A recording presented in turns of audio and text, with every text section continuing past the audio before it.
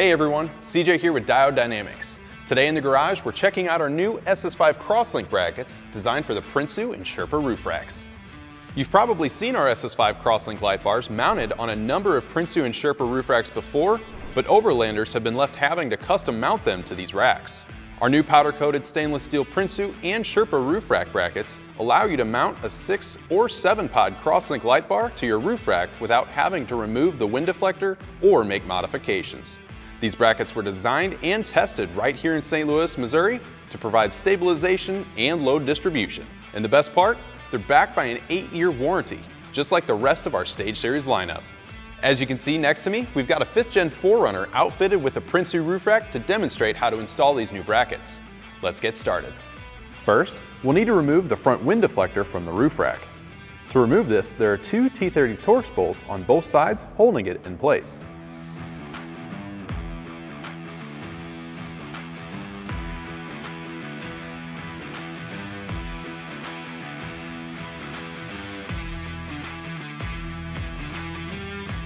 Next, we'll start assembling the brackets off of the vehicle.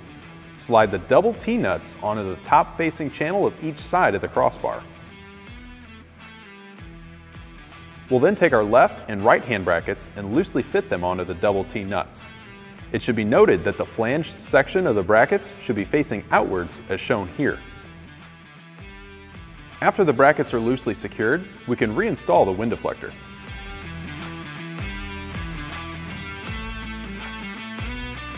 Next, we'll assemble our SS5 CrossLink Lightbar.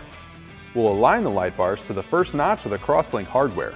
If you need more help with assembling your CrossLink Lightbar, check out the link in the description below. Using a 10mm socket, we'll then secure the support link mount to the middle of our lightbar. Depending on your vehicle, this may mount on the top or bottom of the CrossLink hardware. If you have a 7-pod configuration, we recommend using the 2nd and 5th CrossLink hardware mounting points.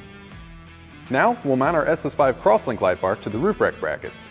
You may need a friend for this step, however it is possible to do by yourself. Use the included M6 10mm bolts to mount the Lightbar, leaving them hand tight to leave room for adjustment later.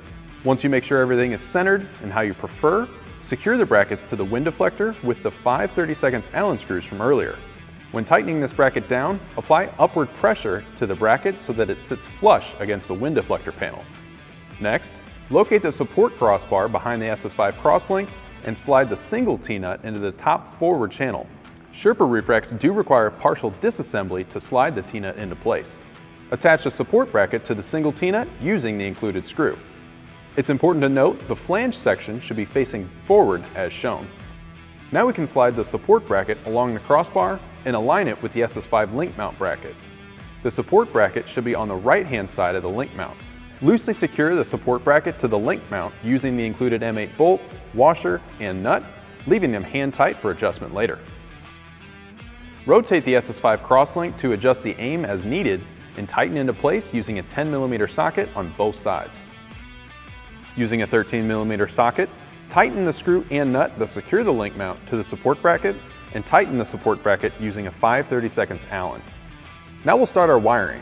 Starting with our splitter harness, we'll connect each DT connector of the harness into each SS5 pod.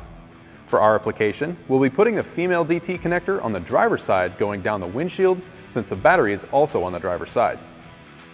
In the engine bay, we can connect our positive and negative harness leads to the battery and route the switch into the cab to the location of your choice. Keep the harness away from any hotter moving parts and clean up any loose wiring using zip ties. Before routing our harness up the windshield, grab the square wire routing tabs included with your kit and stick them along the edge of the windshield. Next, we can route the DT connector up between the hood, along the windshield, and plug it in with our CrossLink harness.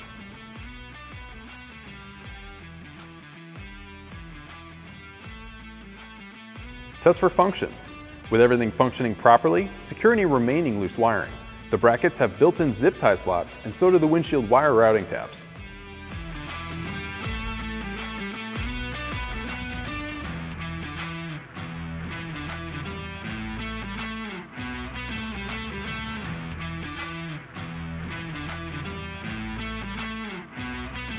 As you can see, not only will these brackets allow you to mount our SS5 CrossLink Lightbars to your roof rack, but they'll also provide extra stabilization and load distribution all while maintaining your wind deflector with no modification necessary.